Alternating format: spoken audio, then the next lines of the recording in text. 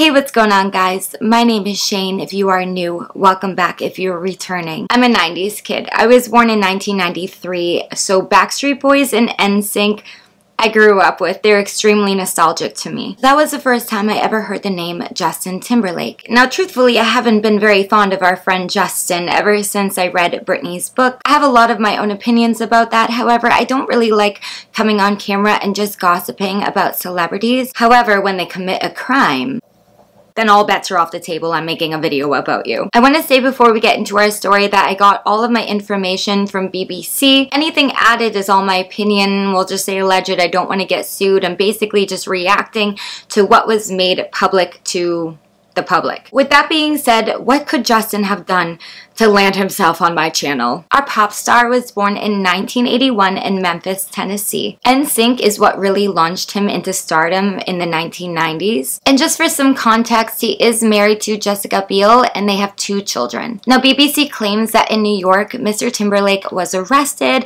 Tuesday morning after driving intoxicated.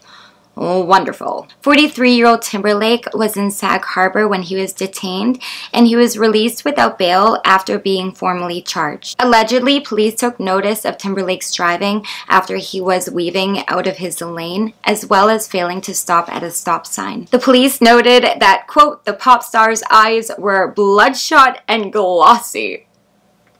You tell me. And there was a strong smell of alcohol on the pop star's breath. Allegedly, the police also note that his speech was slow, and they also performed sobriety tests, which supposedly he performed poorly to, as well as also refusing a breathalyzer. Timberlake was quoted saying, "I only had 1 martini and I followed my friends home." A virtual court date has been set for July 26th at the Sag Harbour court. His lawyer, Edward Burke Jr., is quoted here saying he will vigorously defend his client and is currently engaged in the discovery process with the district attorney's office. Timberlake has currently been touring the US promoting his 6th album, Everything I Thought I Was.